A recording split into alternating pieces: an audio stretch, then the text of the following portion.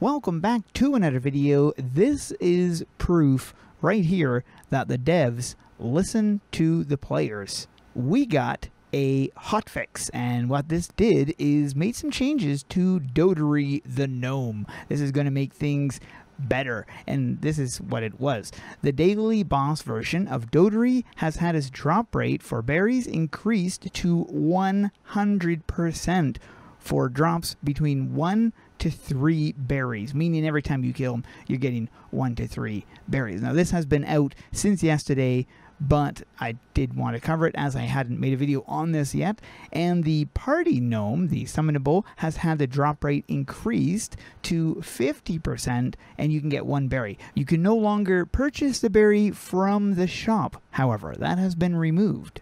If you're not sure where to see the shop for Doddery, go to the Warlick's Magic Shop, and you'll find the little guy just over here. Invisible or not, you're still able to talk to him, and you've got the daily boss map, takes you right there, and the magical gnome shop. No more things there, but you can purchase the magical slice of cake. I'm going to grab a few more of those, actually. And then the travel form, once you get 6... I thought I had one.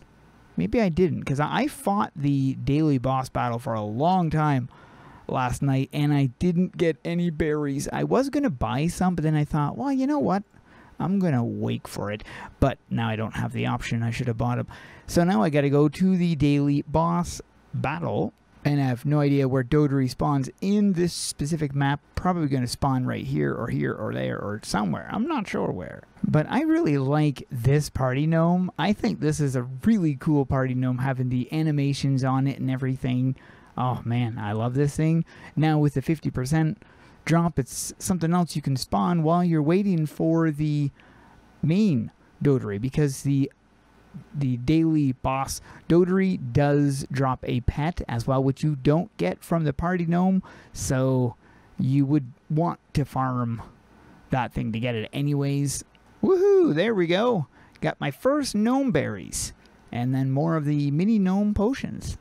They're small improvements, but they are definitely improvements. Hope you guys enjoyed this one. Thanks for watching. We'll see you guys in the next one.